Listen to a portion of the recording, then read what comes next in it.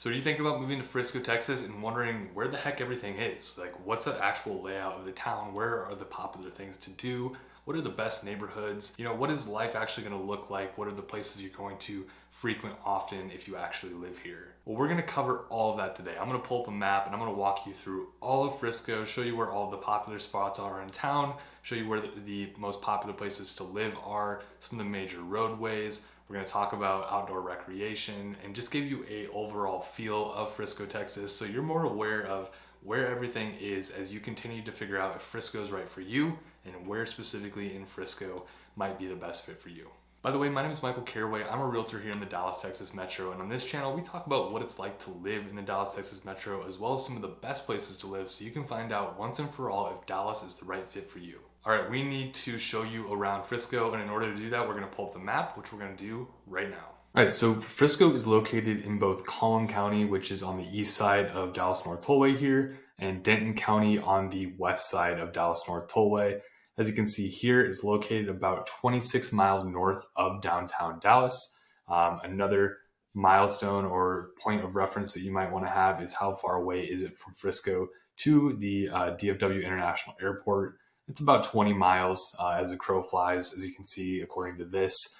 So Frisco definitely is a little bit more in the very far north suburbs of Dallas. Your commute to Dallas could be anywhere as quick as 30 minutes if there's no traffic, all the way up to an hour plus if Dallas North Tollway is really congested during those rush hour times. So if you're commuting to Dallas, you're going to have a little bit of traffic going in here. That being said, Dallas North Tollway is one of the best roadways and tollways to have access to be able to get downtown into Dallas. A lot of these other interstates and tollways and highways that go through here are a lot more congested than what you'll find on Dallas North Tollway. So that is a benefit of being located in Frisco. Some of these other major tollways that go around Frisco specifically, you have Sam Rayburn Tollway that goes right through here. You have Dallas North Tollway that goes north and south. Right now, Dallas North Tollway ends right just past University Drive up here, which is 380. But eventually there's plans to keep going more and more north, probably eventually all the way up through Oklahoma. So there's a lot of growth that continues to move more north as this tollway continues to expand up north. I mentioned 380. 380 is kind of the north border of Frisco, so it's a good reference point for you up there. Okay, so we're gonna first jump into entertainment in Frisco. I'm gonna show you around the map here and show you where a lot of people end up going for entertainment options. You obviously have your dining and your bars, and you have shopping and things like that in these areas, but you also have unique things as well that I'll try to cover as we go through this as well. First, we're gonna start way up north and work our way south. And the first one that I'm gonna bring up is the Fields West development. Now, Fields West development is very, very new. It's not even developed yet. It's in the process of being developed, but it's worth pointing out because there's going to be over 4.2 million square foot of corporate office space, 425,000 square foot of retail, restaurant, and entertainment space, and 2,000 urban living residents. And on top of that, 375 hotel rooms. So this is going to be a huge development. There's going to be a lot going on up in Fields West, and it's actually really close. It's in the same area as the new PGA headquarters development, which is right up here on the border of Frisco and Prosper. A lot of cool things to do up there. Especially if you're into golf, there's golf courses. You have things like Top Golf. You've got a bunch of just things to do up here. Even if you're not into golf, there's just a lot that's going to be developed up in this north side up here. And Fields West is going to be the staple destination up in this north side of Frisco as soon as it's developed.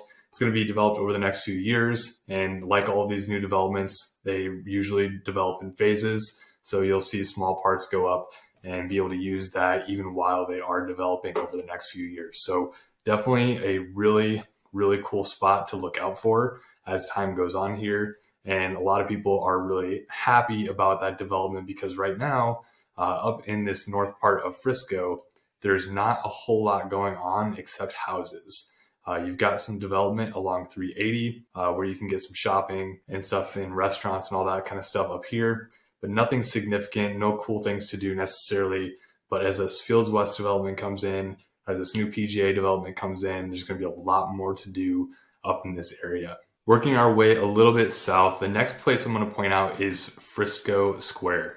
Frisco Square is a multi-generational master plan development, which will encompass as much as 4.4 million square foot of office space, retail, multifamily, and municipal facilities in an area of 147 acres. It's a really cool area. It looks kind of like a miniature downtown area for Frisco. It's where Frisco City Hall is. You've got some amazing restaurants there. You've got a lot of festivals that happen there. There's like wine festivals, Oktoberfest, things like that. This is the place that happens in Frisco. So this will definitely be a go-to spot if you find yourself in Frisco.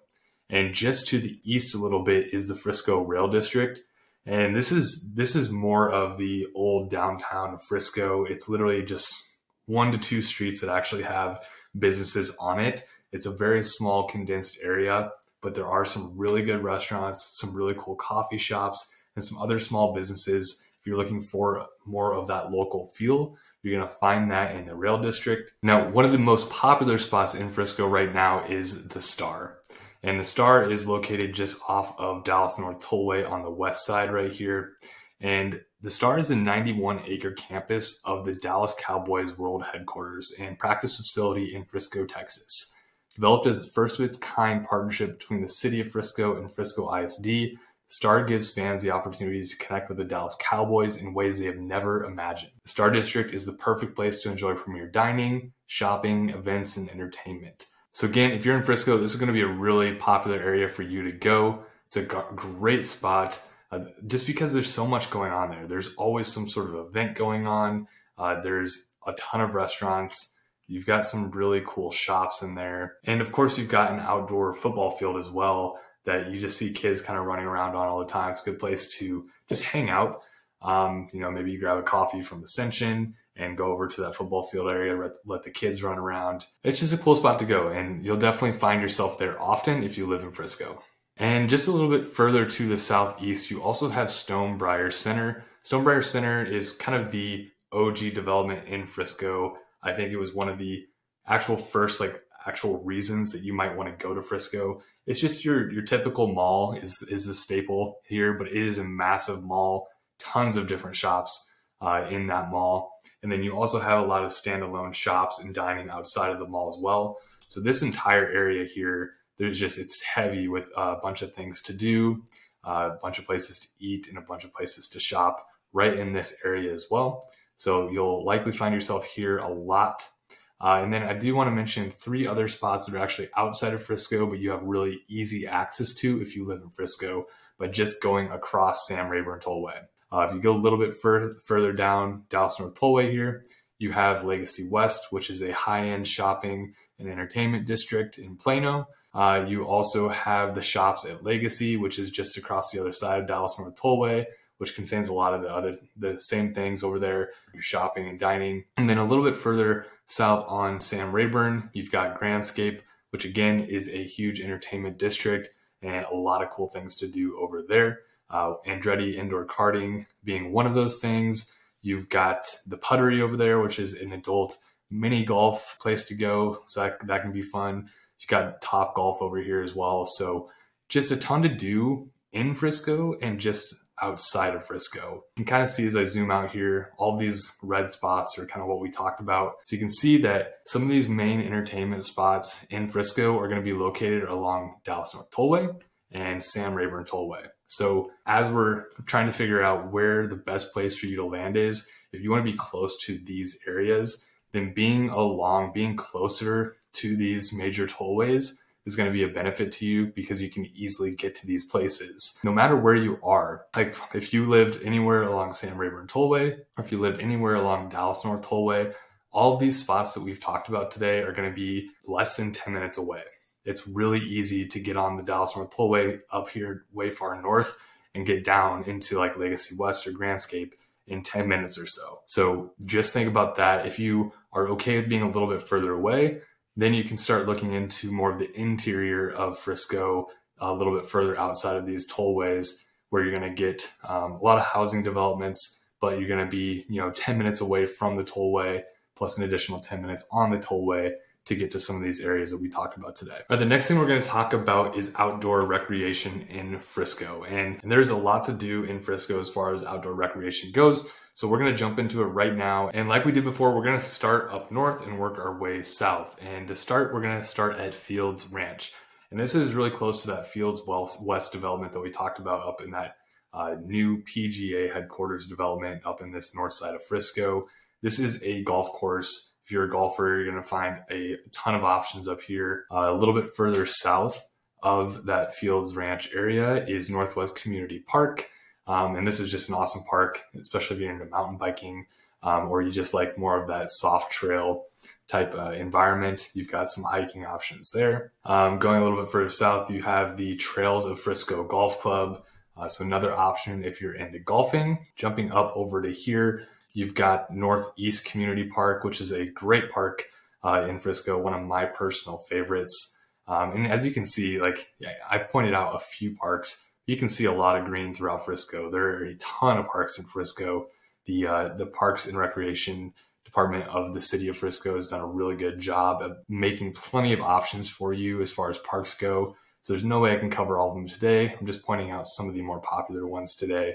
And Northeast Community Park is definitely one of those. And same with Frisco Commons Park. It comes up a lot as far as some of the best parks in Frisco. So definitely check that out. And then going a little bit further south here, you've also got Grand Park. And Grand Park is one of the newest parks in Frisco. And just for context, this is going to be bigger than Central Park in New York City. Right now, there's one trail that goes through Grand Park. But over time, as this continues to be developed, there's going to be a lot more trails and a lot more things to do in Grand Park. And it's going to be a beautiful, huge attraction in Frisco as it continues to be developed over the next few years.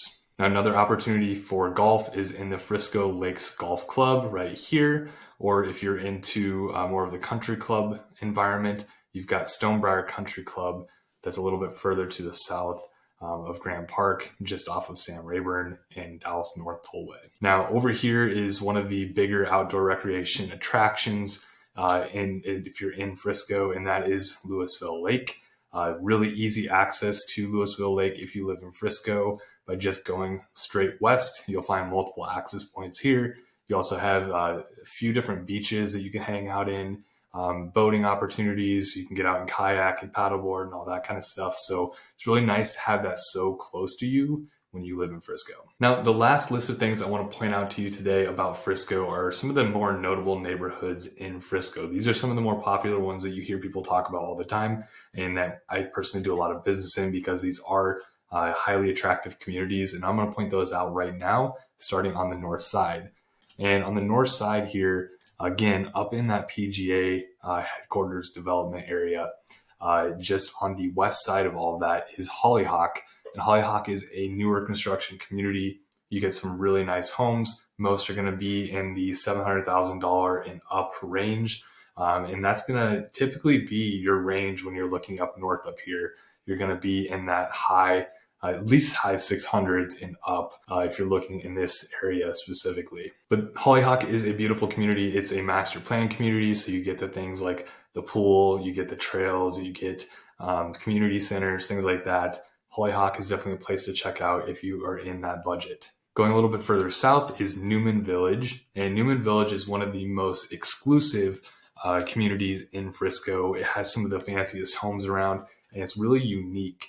They're not your typical traditional Texas builds in that neighborhood. If you're looking for more of a high-end home that's unique and different, that's definitely a place to check out. It's almost got a European vibe to the styles of houses that they have in there. And you're realistically going to need to be in the $1 million range and up to be able to get into a house in Newman Village. Okay, going a little bit further south is the Trails, and the Trails is another great community. This is also a master plan community, and it's a golf course community, but you're going to find a little bit older homes in this particular community. And, and when I say old, most of them are going to be early 2000s, right? So not super old at all. You got a lot of great, beautiful homes in there. Most are brick homes, and you have the accessibility to the golf course, which a lot of people love about the Trails. You also got things like pools, you got tennis courts and trails throughout the community. So the trails is definitely a great neighborhood to consider if you're looking to move to Frisco. And you can find homes in the $400,000 range all the way up to, I think the most expensive one I've seen in there is about $1 million. So big range of home values in the trails. All right, we're going to jump a little bit over east, and right here is Lexington. Lexington is located just off Main Street. Again, master plan community, newer community. Most are going to be built in the late 2000s to just being constructed right now. You have new build opportunities in Lexington. This is a cool kind of location because you're kind of in the center of everything, right? You're not necessarily super close to the tollway, but you can easily get to Dallas North Tollway or Sam Rayburn Tollway within 10 minutes. But you get some of the cool amenities like being close to Frisco Square in the Rail District, and you can easily get down into the golf course over here, the Plantation Resort. You got Harold Bacchus Community Park right here. And then you've got Craig Ranch over here, which is technically McKinney, but that is another great opportunity for golfing and things like that. So you're going to find mostly residential in all of this area. Obviously, a little bit of commercial properties, restaurants, things like that sprinkled throughout all of this. But if you're looking for more of that residential feel and being surrounded by mostly houses, then this could be a great area for you. And right next to Lexington is going to be the Estates at Shattuck Park. Very similar community to Lexington, just on a much smaller scale. Really nice houses in there, late 2000s, smaller community, but a beautiful community at that. And then a little bit further south is the Grove. Again, this is a master plan community. You're going to get like a resort style pool. You've got a coffee house that's actually on premise at the neighborhood. You've got tons of things to do as a community. They hold events all the time, trails throughout, and you got new construction in there as well. So the Grove could be a good consideration for you. You're a little bit closer to that Craig Ranch area and really close access to Sam Rayburn. So another great community to consider. Moving a little bit further south, we're going to into some of personally, one of the more popular areas that I see people consider when they move to Frisco. The first one being Phillips Creek Ranch. And Phillips Creek Ranch is a massive, massive master plan community. Tons of different homes in there, tons of different styles of homes, and a huge age range of homes. You're going to get some that are very, very new and some that are more early 2000s. But one of the best communities around. There are amenities there, such as a pool and a workout facility. There's definitely better communities as far as the amenities go, but the location is really good with Phillips Creek Ranch because you have Grant Park really close by. Dallas North Tollway is not very far away at all. And you've got a ton of things to do right along 423 right here.